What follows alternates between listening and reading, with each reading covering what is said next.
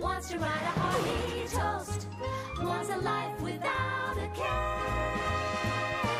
His sunburn is insane, but he'll never complain, 'cause his skin is just as fried as his brain. He'll remain on the beach, that's his domain. And Toast thinks thinking is nothing but a pain. Toast. Sigmund Freud is known as the father of psychoanalysis. In 1886, he studied and treated the mental illness hysteria.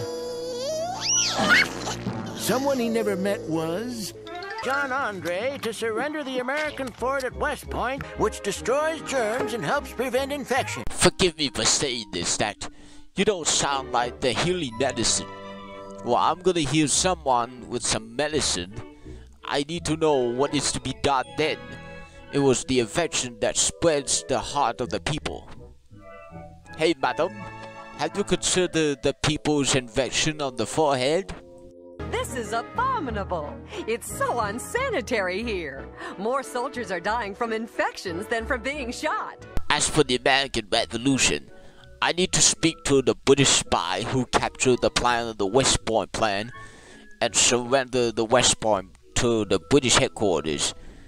It was John Andre. Her name was Florence Nightingale. Previously on Nightingale. Tonight's episode, The Natural Fraud. Mr. John Andre, I'm so proud for you to come over to my hospital. Right this way. There's something Florence Nightingale wants to show you how. See this? Our janitor works for our company, and Florence Nightingale is working on reversing the infections. Maybe disease comes from stinky odors. Therefore, everything must be sanitized. Huh? I want the whole hospital sterilized. Forgive me for saying this, but you don't sound British. Duh-uh. That's 'cause I'm from England, dude. Oh, right, of course. Now you can see why they need my help. Hey, we can get him to the roof through here! You are correct, sir. Push, everybody!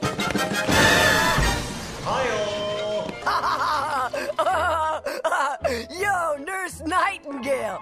Easy with the tickledectomy. He's gonna be all right.